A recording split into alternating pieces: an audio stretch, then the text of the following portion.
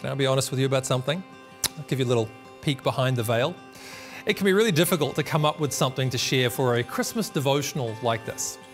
Maybe it's the added burden of being a professional communicator or a creative person, but there's something about writing for Christmas time that makes you want to try and find the road less traveled. In other words, you're trying to find the thing you can say about Christmas that nobody's ever said before. Now, depending on how long you've been a Christian, this gets more and more difficult. One of the things that I tried to do was come up with a list of free association and hoping it would reveal some topics that I could cover in a devotional like this. Everything from holidays to travel to gifts to peace to candles to more complex topics that might reveal some incredible theological insight. Well, fortunately for both of us, I did have one insight that I think will make it a lot easier.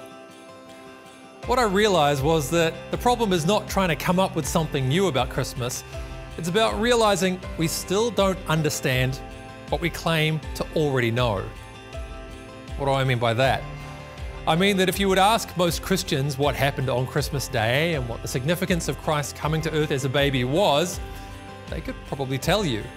Some might even be able to provide more insight, quoting Old Testament sources to show how much Christ is the fulfillment of Old Testament prophecy.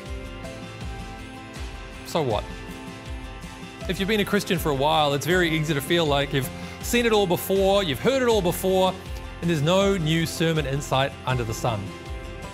You might be right. But as I look at my own journey, my own experience of life as a Christian, I realize that one of the greatest errors I can fall into is believing I understand it all. Because if I really had taken it all to heart, the person I am today would be much different.